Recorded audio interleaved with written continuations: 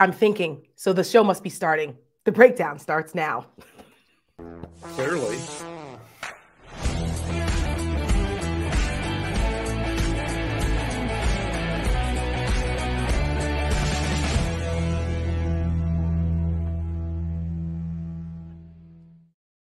Welcome to the breakdown. I'm Tara Setmayer. This is the Rick Wilson. I am happy to be back with you all. I survived my trip to Europe.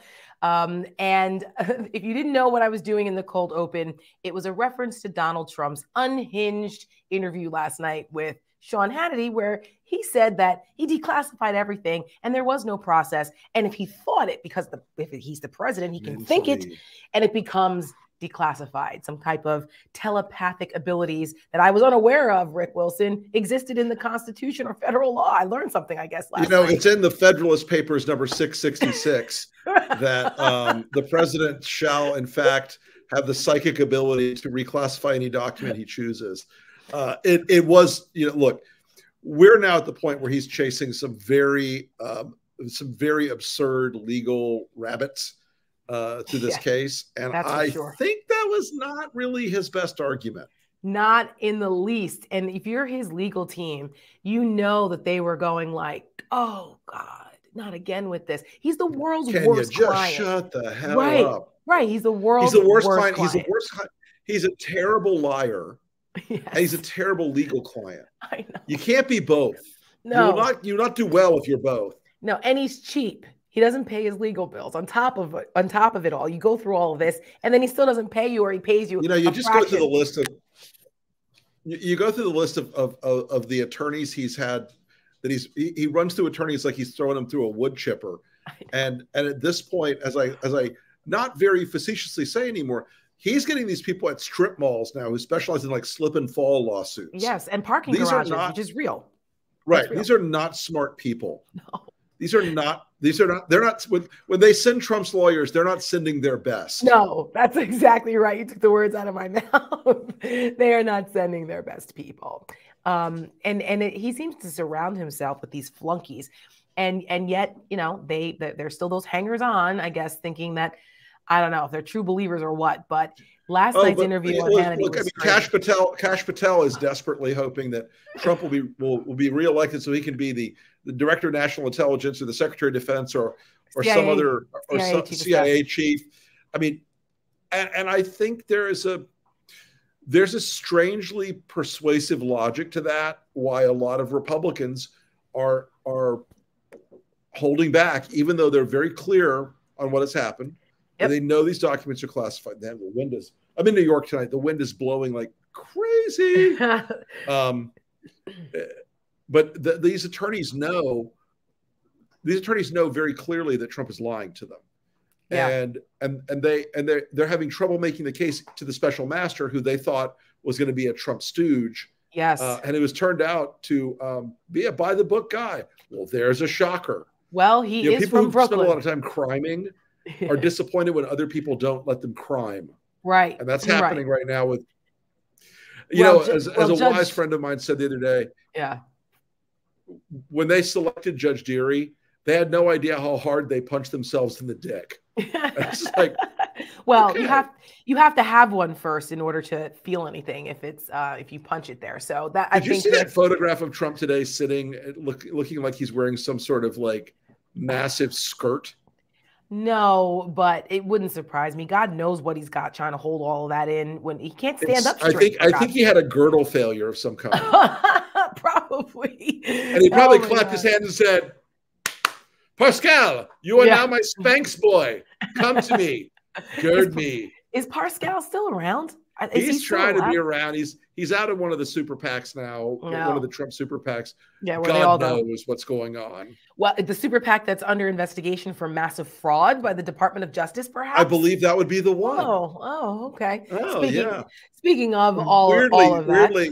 Weirdly, $700 million went to media companies, partly controlled by Jared Kushner and the Trump family.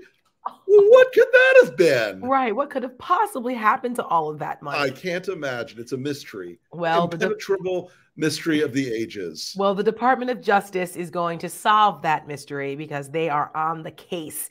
And last week, while I was over in Germany, I saw that you had 40 people subpoenaed, including Boris Epstein. We talked about this last week briefly. Couldn't happen to a nicer person. Yeah.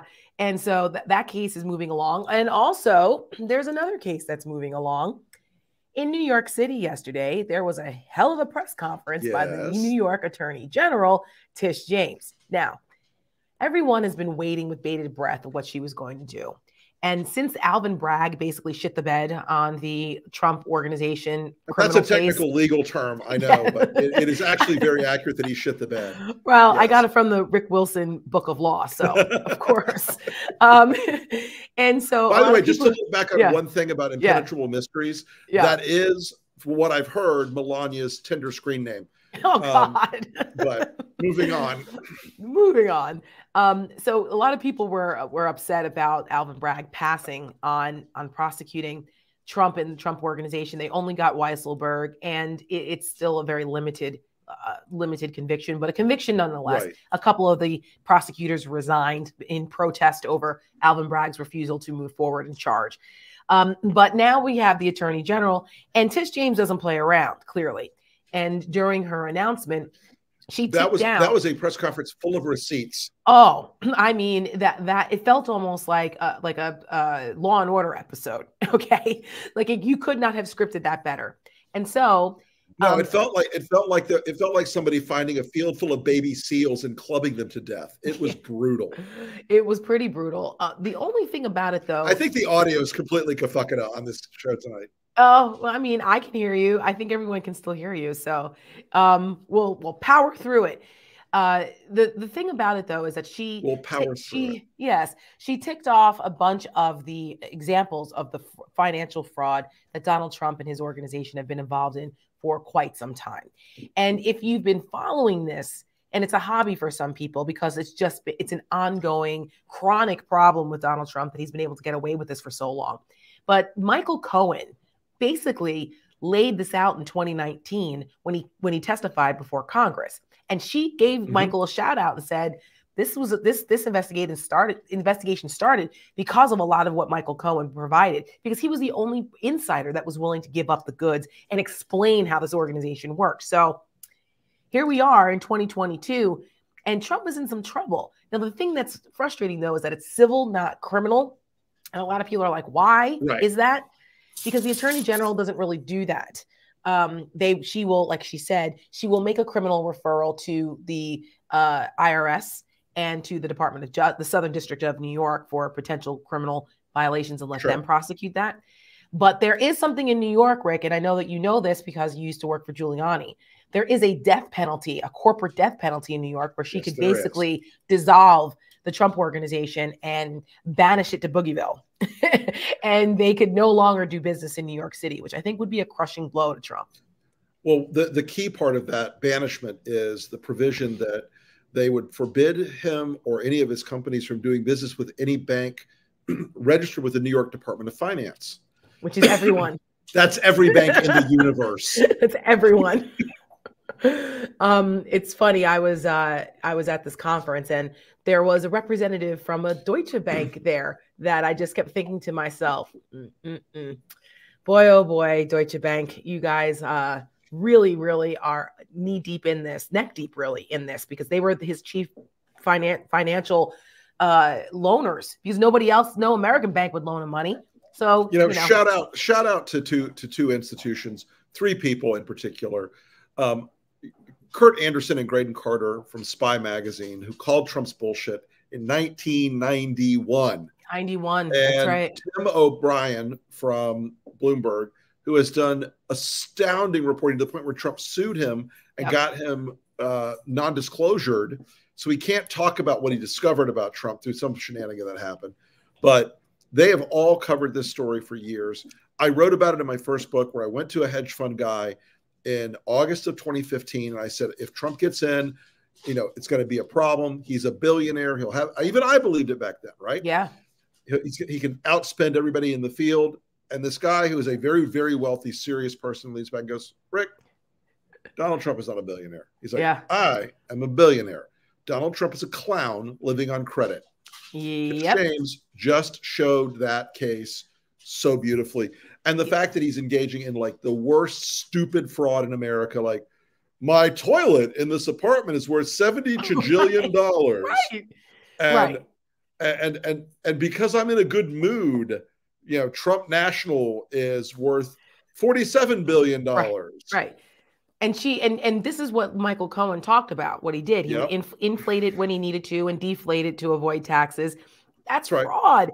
And another person who was an intrepid reporter on this for decades was David K. Johnston, who was David someone, K. Johnston, for sure. He's won Pulitzer Prizes. He's got a new book out now. I think it's called The Big Cheat, where he documents a lot of this ongoing fraudulent financial activity by Trump. So people have had Trump's number, but he's been able to escape this because people, you know, it didn't really matter as much. So what, who cares? But once he ran for president, it started to matter.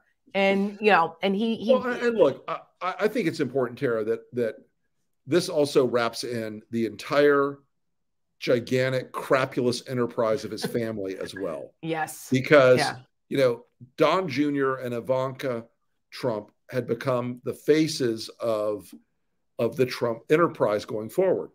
Don Jr. was going to build, you know, these big hotel properties around the world. Ivanka was going to design them. Eric was going to stay home and play with his drool bucket. You know, they drag the entire family into this thing, which is well deserved. Yes. It also proves my point that Tiffany is the secret mastermind and will destroy them all. They don't even, poor Tiffany. Well, she might not be so upset about the fact that no one cares about her, because she's the only one that doesn't have. I'm borrowing an apartment to do the breakdown today. That squeaking sound you're hearing, is the dog that is here has found a toy. Oh my gosh! Well, that's pretty cute. And if we can see the dog at some point, it'll make it better. You're not allowed to see what's happening right now because Michelle Kinney is chasing the dog down the hall. God bless Michelle. She's a woman of many talents, including a dog whisperer. Well, while that's going on, let's run a clip, because of course, with all of this news going on, Lincoln Project has been rather creatively busy. So let's run the clip of just a little bit. The clip is called "Uh-Oh, Donald." Today, we are filing a lawsuit against Donald Trump for violating the law as part of his efforts to generate profits for himself, his family, his company. The complaint demonstrates that Donald Trump falsely inflated his net worth by billions of dollars to unjustly enrich himself and to cheat the system, thereby cheating all of us. When you trigger a civil case, that opens up a lot of mechanisms to do discovery. A lot more subpoenas are going to get issued, and like you said, a lot of financial data is going to be investigated, and more important, there's going to be depositions taken under oath.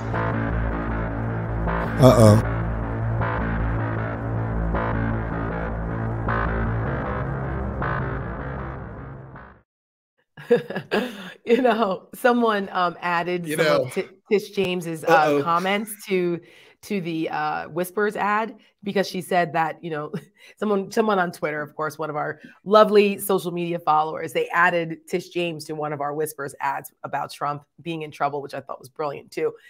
There's just so much material. And we also have we're going to debut an ad exclusively tonight on the breakdown that's going to run out in Pennsylvania in a little bit. So stay tuned for that.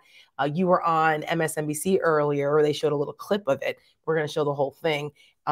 Great hit, by the way, on MSNBC with Nicole Wallace. And I'm sure LP will post that too.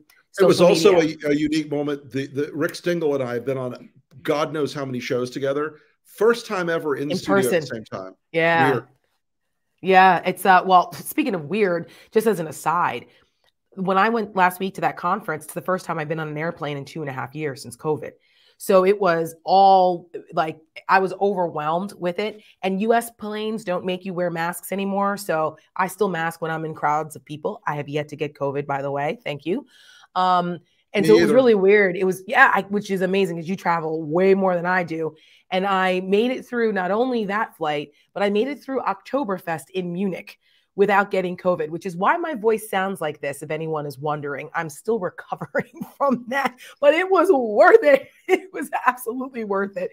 And on top of that, I had to host a 3-hour live radio show on Sirius XM for Michael Smerconish this morning. So with all of that combination, if anyone's wondering, that's why I sound like this. So after this show, I will go back on vocal rest and get some serious rest this weekend and be back full speed next week. But that's what's going on. Hey, Oktoberfest, worth it. Oh, what? I've never sung Ein Prosit so much in my life. It was fabulous. And I wore a traditional dirndl, of course, because hello, I saw that. I saw that business. Setmayer. Yeah. My family is German. My grandparents were German. My grandmother was Italian, but my grandfather was very German. So I had to represent us in Bavaria properly. There's some pictures on social media if you guys there it is. Anyway, back to business. So someone who is not cheering and celebrating is, again, Donald Trump, because there's more legal news going on. It has not been a great week for him. The Constitution's been kicking his ass up and down. The three-judge panel, the 11th Circuit in Atlanta, basically struck down half of Judge Cannon's, this Trump idiot judge that basically engaged in judicial activism, telling the DOJ they can't look at classified documents until a special master does, and all this nonsense, just kind of not really strong legal reasoning. Well, the 11th Circuit reviewed it because obviously the DOJ appealed it, and they were like, yeah, that doesn't make sense. And his legal team has not even attempted to show that he has a need to have these documents. Their defense is they don't have one. They literally don't have one. So the 11th Circuit said, DOJ, go back to doing your work. Here's, the 100 documents that they wanted to get back so they can continue investigating. They're allowed to do it now, which is why Trump went on Hannity last night and, and tried to defend himself. But instead, he just admitted to so many more crimes. Yep. I mean, look, he has always had a lot of tricks. He's always been very feral and cunning and escaped a lot of traps. But right now, the combination of terrible lawyers, rising panic, and Ron DeSantis is, out rubbing his face in it every day. Trump is not a happy camper right now. No, he's not. And I feel for him. That's really terrible. And I'm so sad for him that he's having a bad week. Well, it not only did the 11th Circuit hand down a loss, but the special master, Judge Deary, who is from Brooklyn, by the way. And if anybody knows New York City, Brooklyn and Queens, really gets a little rivalry there between the boroughs. But, this judge is not playing a little bit. This judge is not playing around. He's been around the block a long time. He's a FISA judge, so he takes classified information very seriously. And he basically said he admonished the Trump team because, again, they have yet to explain why they believe these are declassified documents. There's been no process, nothing to demonstrate that existed. So he's basically telling them, until you have a real legal explanation, I'm going to take the side of the government and assume that these are classified documents. Right. People are able to watch it. Which is the way it would be handled in any other case. Yes, that's right. The special master aspect of this is a complete delay tactic and just a simple waste of time. It's all that it is. And Judge Deary, even though he's doing his due diligence and he might take a little longer to go through whatever he needs to go through, but he's not cutting Trump any slack or his legal team. There's no slack here. No, not at all. That's right. And thank God. And they continue to get their asses handed to them. Shall we show that Pennsylvania spot? Not yet. We have one more thing before we get to Pennsylvania, Rick Wilson. January 6th. That's okay. That's all right. I'm very excited. I know you are, because it's a fantastic spot. And so I don't blame you, because Peter Coyote voiced it as again with his beautiful, lovely, booming voice, but not yet. The great Peter Coyote. Yes. We're going to keep people with us to wait for it. The next thing we want to talk about is January 6th, because since the last time we were together, we now know for sure there's a new hearing next week. It may or may not be the last hearing. Some are saying it is, but I find that hard to believe given how many unanswered questions there are, but they're up against the clock. They have to get going writing the actual report. So the big news out of that is Ginny Thomas has now agreed to voluntarily participate in an interview with the January 6th committee. Ginny Thomas is the one. I have a suspicion. Go ahead. I have a suspicion it's going to be, do you know who my husband is? Of course. Do you know who my husband is? Right. He's My Supreme husband. Court I don't know if you Justice know him. Clarence Thomas, for those who don't know. And that's a problem because she's a cuckoo, and the things that she was texting and what she believes, QAnon stuff, barges off of, the coast of Cuba, and Gitmo was where the Biden should be. She was texting Mark Meadows crazy shit about overturning the election and making sure that left-wing liberals don't take down our country. I mean, she is out there. And her proximity to Clarence Thomas, some of his decisions on cases that came before him, all of it is questionable. But I had Hugo Lowell, our buddy Hugo, on with me on the radio this morning. Right. And he believes, because he's been covering this, he believes that there may be some legal exposure for Ginny Thomas on the fake electors aspect of this, because she was all up in it with Boris Epstein and John Eastman. We lost Tara. Can you guys hear me? Got you now. Okay. All right. Perfect. She was involved with John Eastman and Boris Epstein with the fake electors plot. So there may be some legal exposure for her.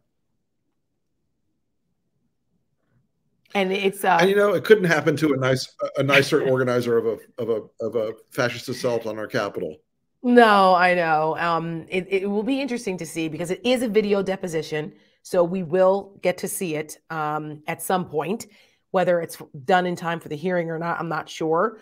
But I think that'll be very interesting to see her disposition and how she comes across. Now, Liz Cheney, Jimmy finds tinsel distracting. Finds tinsel distracting. That's funny. So Liz Cheney has been out on the circuit now since she got defeated in the primary. She is Liz Cheney unleashed, as we said over the summer. She gave a talk recently at AEI here in Washington, and she is not mincing words. And I'm looking forward to what she has to say during the next committee hearing. And she had some really poignant things to say about what's at stake here. She is not mincing words. Let's roll it. Bit by bit, excuse by excuse, we're putting Donald Trump above the law. We are rendering indefensible conduct normal, legal, and appropriate, as though he were a king. And now, Donald Trump has been suggesting, not even subtly, that any legal action against him could result in violence. I think if it happened, I think you'd have problems in this country, the likes of which perhaps we've never seen before. I don't think the people of the United States would stand for it. Our former president is apparently now suggesting that if he is prosecuted, his supporters should stand up to our constitutional order and the rule of law. Stand up and, through whatever means are needed, prevent his prosecution. Prevent the application of the law. What kind of problems, Mr. President? I think they'd have big problems. Big problems. I just don't think they'd stand for it. It is hard to see this as anything but a direct threat to our Constitution, to our Republic, and a credible one at that. One can only wonder, is this where the Republican Party will go next? The prosecution is inappropriate because MAGA will violently oppose it.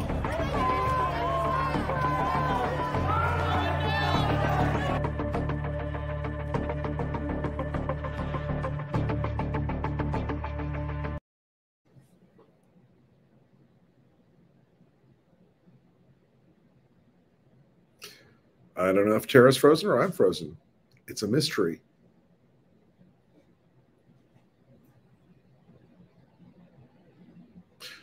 Well, folks, I think we lost Tara for a few minutes here. We'll see if we can get her back as quick as we can. That idea that the 1-6 Commission has left us a roadmap for how we think about the risk to the country is very clear. And I think we're going to go ahead and well, I'm looking forward to the last hearings. I hope they continue to do this. I think they're going to issue a report that is going to shock a lot of people, and I'm hoping I can soon get break some news. Hopefully next Tuesday on another story about the 1-6 committee that is hopefully going to be kind of a big deal. But with that, folks, we've lost Tara, so I'm going to go ahead and show you the ad we put up in Pennsylvania today. going straight at the rising tide of anti-Semitism that Doug Mastriano is a part of in the state of Pennsylvania. He is one of the most pernicious people, I think, running for office this year, and I think this ad really puts him into perspective. And with that, we will go ahead and roll that spot. Pennsylvania's Jewish community faces a rising tide of anti-Semitism. An alt-right gunman took 11 Jewish lives in an unimaginable slaughter. The gunman was radicalized on Gab, a social media site where Nazis, anti-Semites, and racists spread hate and terror against Jews. So what did Doug Mastriano do? Joined Gab, hired them, paid Gab's CEO for advice, bought Gab ads and followers. Mastriano knows what he's paying for, knows exactly what Gab's audience is. They're not just Nazis, Klansmen, racists, and crazies. They're his base. Pennsylvania has proudly protected the religious liberty of every faith and creed since our founding.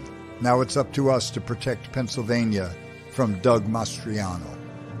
The Lincoln Project paid for and is responsible for the content of this advertising. Pretty tough one, folks. That was one that is extraordinarily impactful, we think, and we're looking forward to seeing Doug Mastriano's reaction to being called out for exactly what he is. Anyway, folks, we will see you again on Tuesday next week with more hijinks, frivolity, and various technical challenges met and overcome. I wish you all the best, and I hope that you are all keeping up with your voter registration status. Please go to your state or county voter registration site, your supervisor of elections, and ensure that your voter ID is correct, that your registration is correct, that you haven't had your party switched on you mysteriously. That's happening in a lot of places, and that you are ready to get an absentee or mail ballot as soon as you can. Thank you so much, everybody. Have a great night, and we'll see you again on Tuesday.